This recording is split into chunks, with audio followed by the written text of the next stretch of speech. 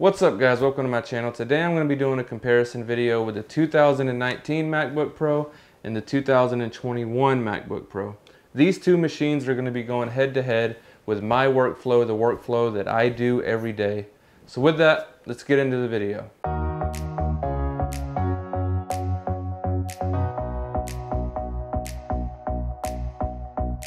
So the reason why laptops are so important to me, even though I have a Mac Studio at my house here in the office, is because I do travel a lot. I travel about 6 months out of the year. When I'm on the road, I need something that's going to perform. I did use the 2019 MacBook Pro. It did the job, but every time I was gone, it was a massive hit. When I'm home, the Mac Studio performs very well. It's awesome. I have no complaints. It's just performing great. You know, cut away, do my job. When I'm on the road, I still was able to work, but it was just a massive performance hit. So I went out and purchased the 2021 MacBook Pro. I spec'd it exactly the same as the Mac Studio, and I already made a video on the 2021 MacBook Pro and the Mac Studio. It was actually the last video I made.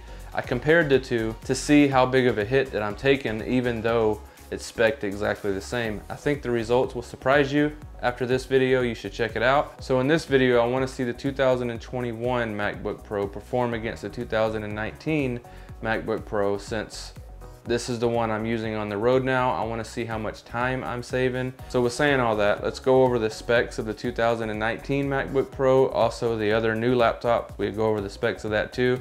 Starting out, the 2019 has a 9th generation Intel Core i7 6-core processor with turbo boost up to 4.5 gigahertz. But as you're gonna see in these tests, it thermal throttled really bad, so the turbo boost for video editing does nothing. This computer also has 16 gigabytes of RAM, it's DD4 onboard memory. The storage is 500 gigabytes. The graphics card is an AMD Radeon Pro 5300M with 4 gigabytes of GDDR6 memory. The display is obviously 16 inches, you know that. Let's go over the 2021 MacBook Pro and go over those specs. It's a M1 Max with 32 gigabytes of RAM. It does have the upgraded graphics, 32 core. It has the same exact specs as the Studio. I did that on purpose because when I'm on the road, I don't want to take a massive hit like I was taking before. So a few disclaimers before we get into it. All the footage that was used in these tests were shot with the Canon C70, 4K at 60 frames a second, long gob,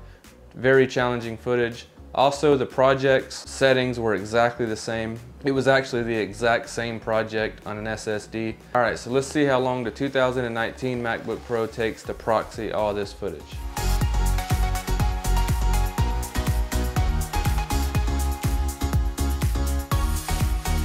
So as you've seen, it took 1 hour, 32 minutes, and 37 seconds to proxy all this footage. Again, this was a little YouTube video, not a full TV show. That's a long time for that amount of footage. With that, we don't know how long it's going to take the M1 Max MacBook Pro to do it yet, but that's the time for the proxies. Let's get into the render. Let's see how long it takes to render this edited timeline. Let's see how long that takes.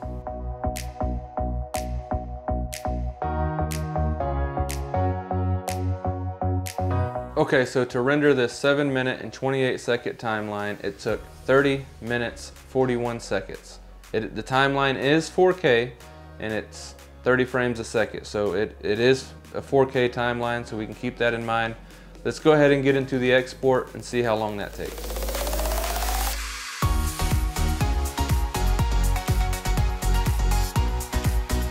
So exporting a 4K 30 timeline, it took 53 minutes exactly.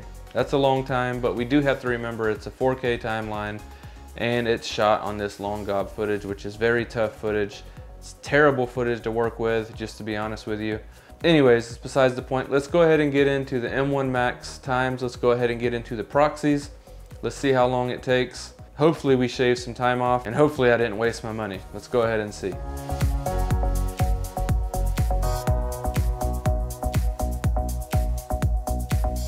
Okay, so exporting all these proxies, it took 25 minutes and 18 seconds. That's a big relief. Big time saved. Thank you, Lord. All right, so with that out the way, let's go ahead and do the render, see how long it takes to render this timeline. Again, same exact timeline. Let's see how long it takes.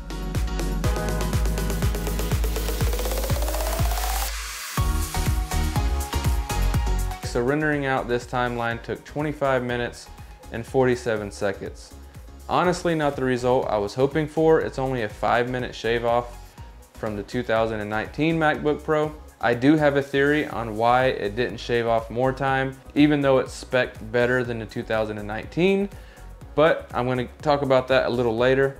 Let's go ahead and get into the export times, and then I talk about why I think that time is not what I was hoping for.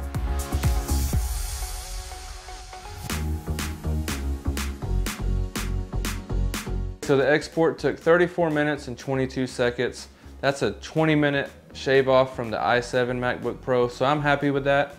I think it's a great time, but you're probably thinking to yourself, 34 minutes and 22 seconds for a 7-minute, 28-second timeline. But we gotta remember, it's 4K 30 long gob. I'm gonna stress that again. Tough footage, and it's 4K 30, breaking it down from 4K 60.